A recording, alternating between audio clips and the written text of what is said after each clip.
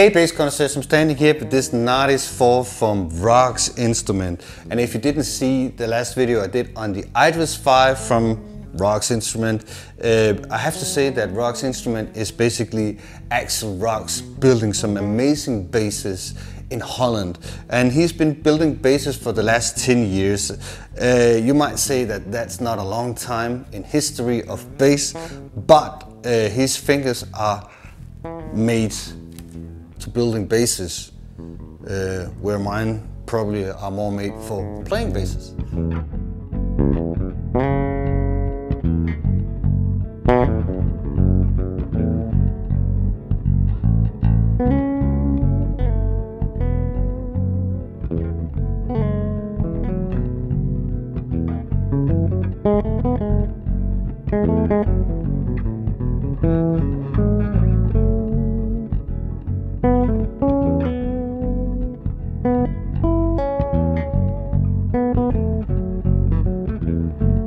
This is the most popular model he has, the Nardis 4.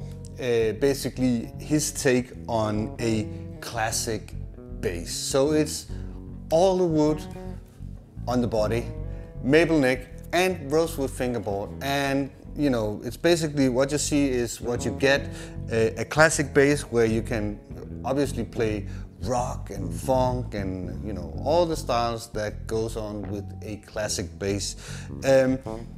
For me this is really clean and also very powerful. There's a lot of output, and as you can see this is actually super lightweight.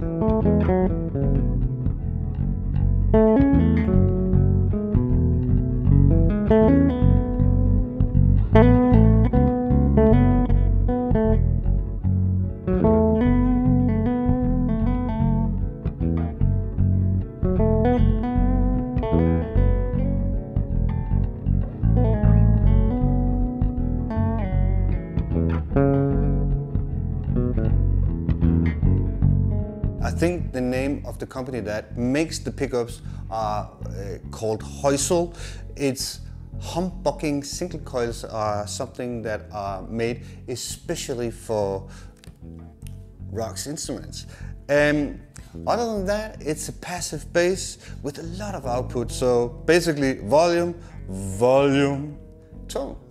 Very easy. What you see is what you get. A very fine looking classic bass, clean, powerful. Again, what's not to like?